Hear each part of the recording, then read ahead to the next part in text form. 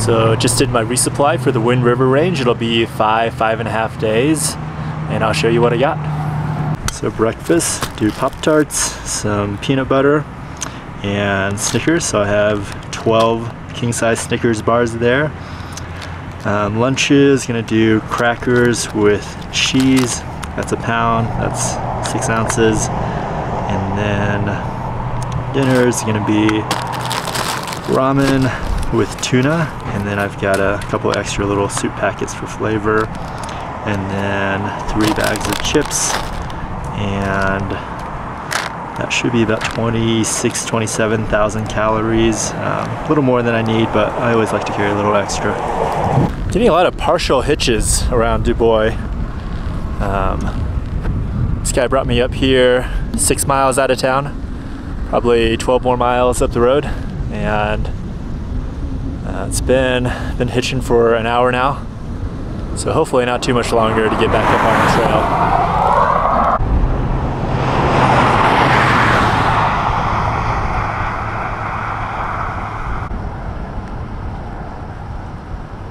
Back on trail. It's about 2 hours. But hitching is just all about persistence. If you stand out there long enough, somebody will pick you up. It's such a odd thing though, because you always feel like no one's ever gonna stop, and then somebody stops and you forget about all that entirely. So I don't know, hitching is a weird thing. Logging operation going on here. Gotta be careful.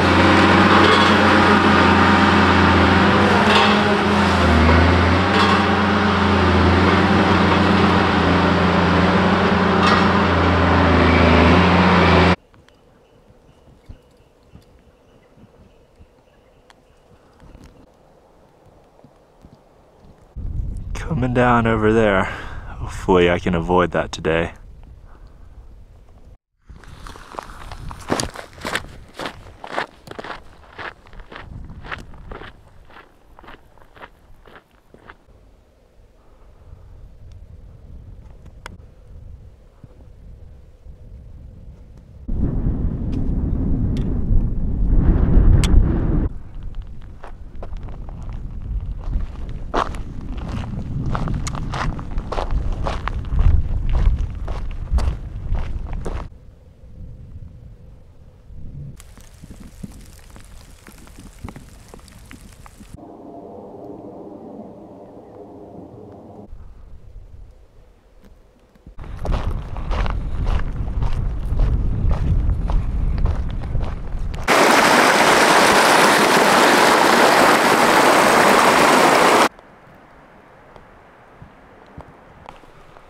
There's a fat little porcupine, moving very slow.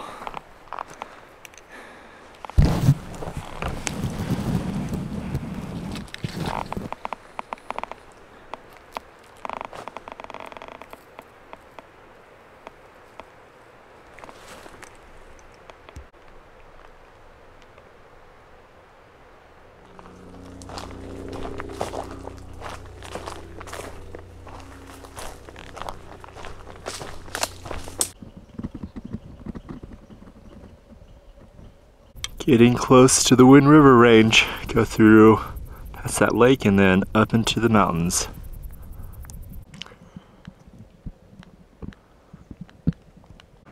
This is the Green River. This would be good fishing here.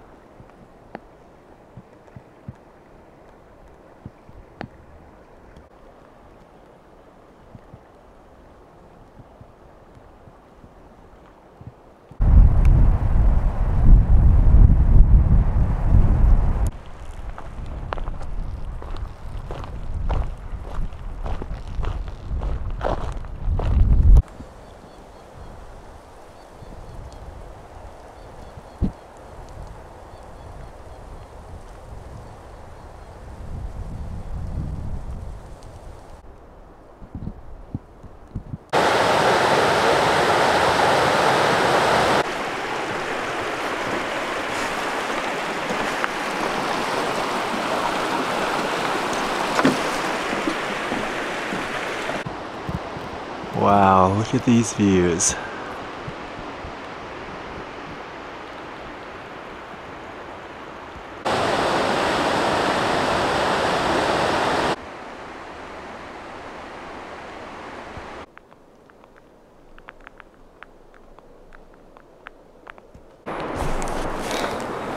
Going up Cube Rock Pass now. Won't go too far because it's getting dark. I don't want to climb up these passes. Pathfinding can be kind of hard in the dark on some of these passes, but this is the knapsack coal alternate. Probably one of the most spectacular places on the whole CDT. I'm just going to go up to Cube Rock Pass and then hop back over to the regular CDT. Knapsack coal, it's just a really hard climb. What I remember, it took a long time, a lot of loose rock, and just don't have that amount of time right now, so skip it. But I'll do the Circuit the Towers alternate. That's another really beautiful spot. This whole place is just probably the most beautiful section of the entire CDT, and I have really good weather, which should hold, so I'm happy about all that.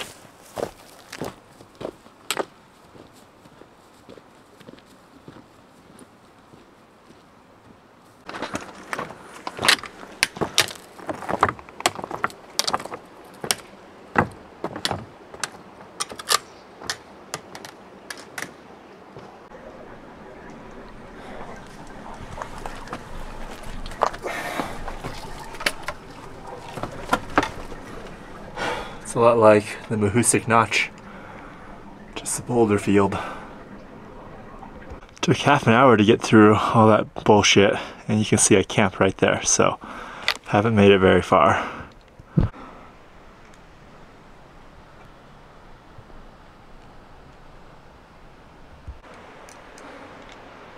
What a pain in the butt.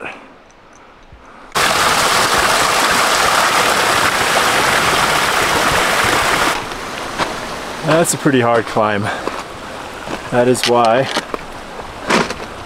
I am not going to go up Knapsack Coal, because it's like that. It's just rocks, loose rocks. You're just trying to find your own path straight up the mountain.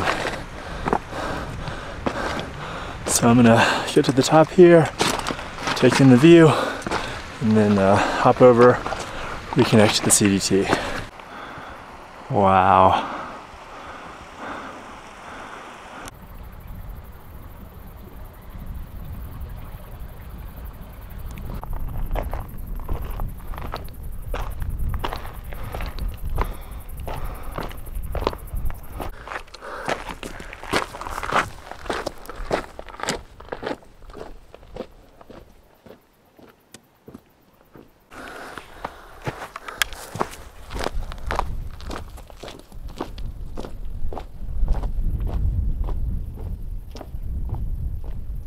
This is Cube Rock Pass. It is one of the most spectacular places on any of the 3 long trails. I think this might be, yeah, my favorite place on any of the trails.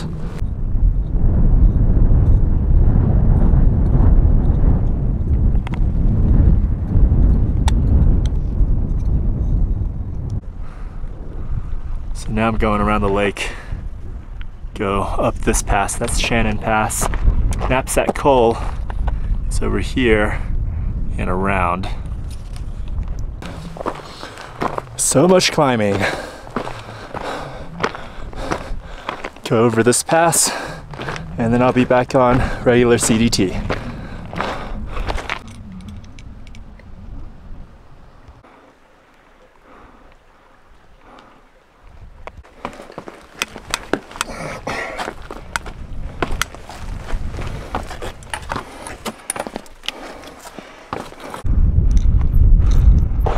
Top of the pass.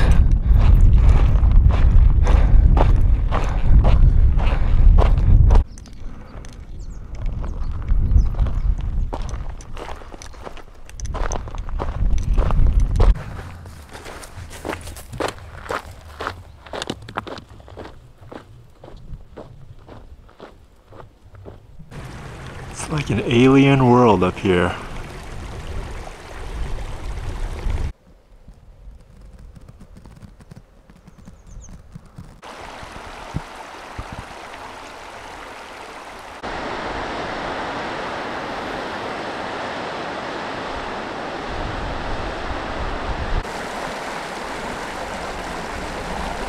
Some storm clouds building up, hoping that they will pass me by. The wind is pushing that way, so I think I can be okay. But you definitely don't want to be up here in a thunderstorm. There's no tree cover. Yeah, bouncing between 10 and 11,000 feet all day.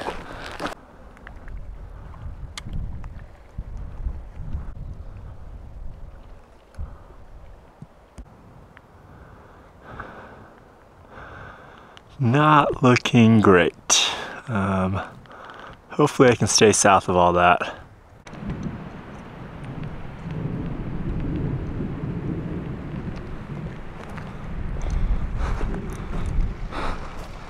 Doesn't look good.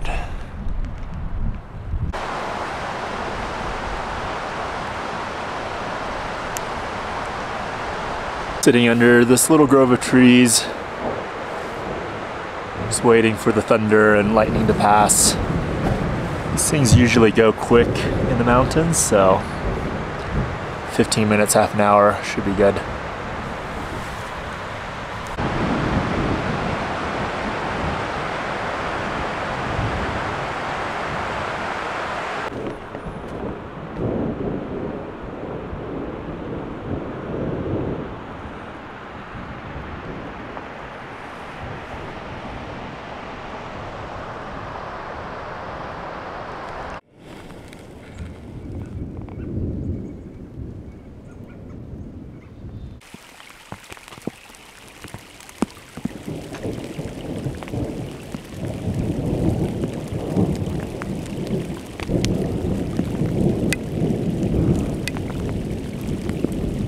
Now it's hailing a little bit, but I think most of the storm has passed by.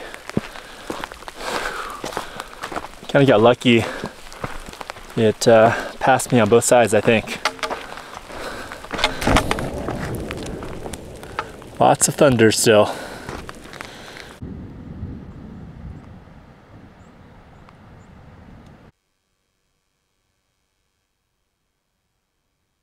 Looks like it snowed up at the higher elevations.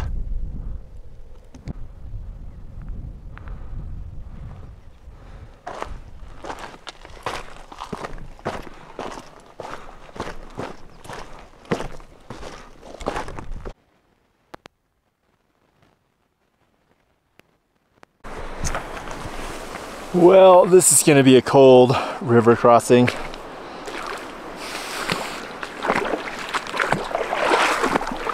This is not too deep.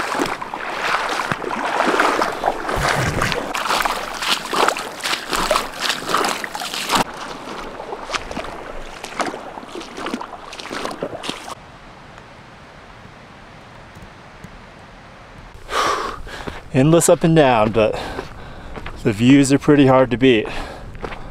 Finally, all the rain and hail has stopped.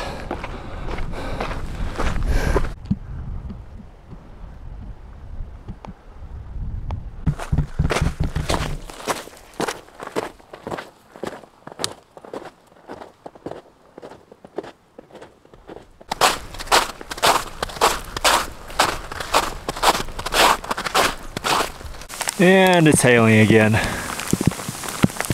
At least it's not rain.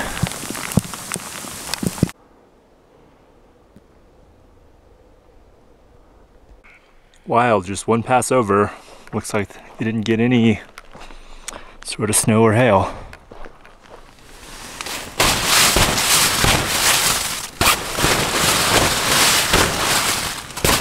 Snowed last night.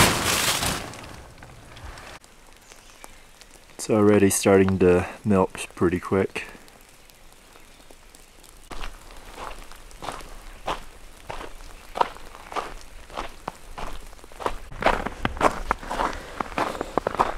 I'm gonna keep an eye on the weather and get my weather update from my Garmin,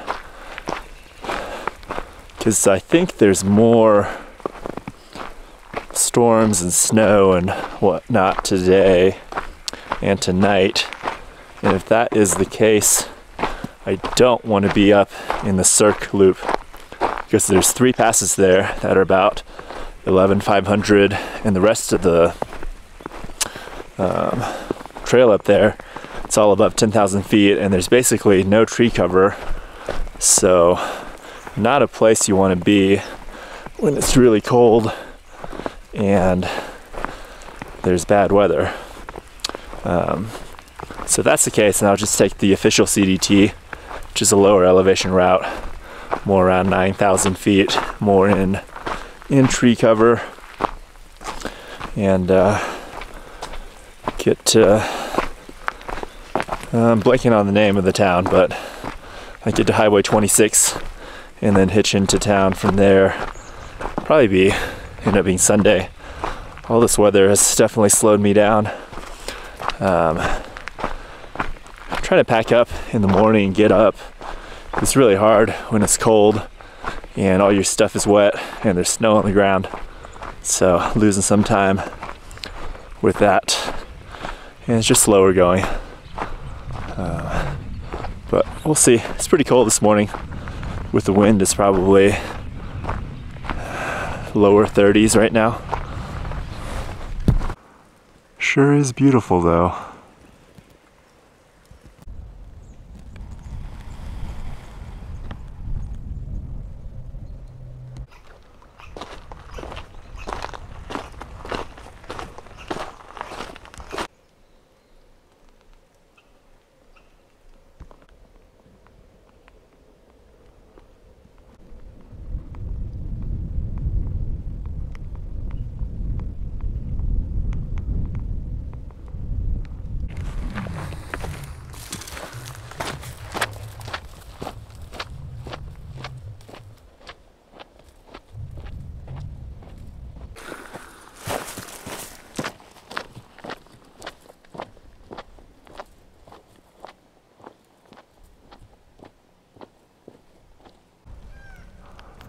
A little bit of hail coming down.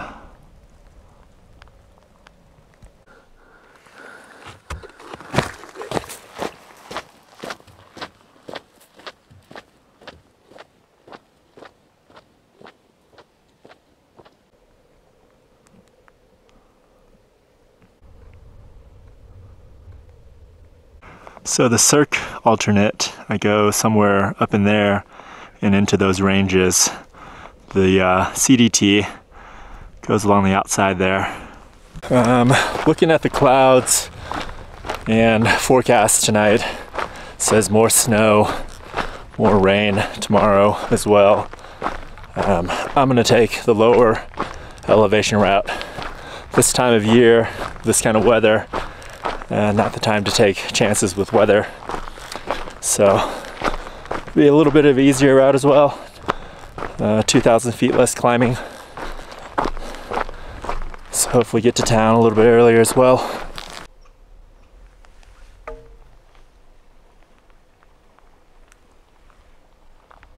This is to the north and east. Looking pretty nasty. So apparently 2020, there was some massive wind event through here and created just an incredible mess of blowdowns. A lot of it has been cleared now, When I get to Big Sandy, I'm gonna take the road because apparently the stretch after that is still really, really bad. Just imagine all these not cut laying over the trail. What a pain that would be.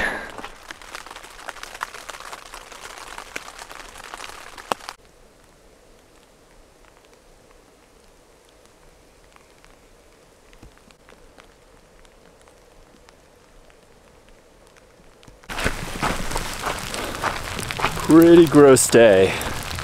Definitely the right decision to not go to freaking Circuit of the Towers and trying to be messed with this stuff up at like 10, 11,000 feet, trying to go over those passes. Some do this road walk. A little bit lower elevation and reconnect with the trail in 20 something miles. Yeah, nasty day. It's finally clearing up a little bit.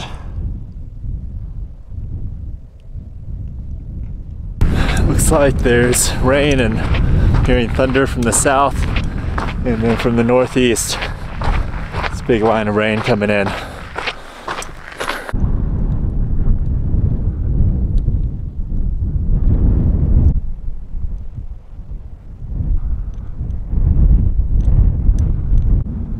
It's been 21 miles since Big Sandy.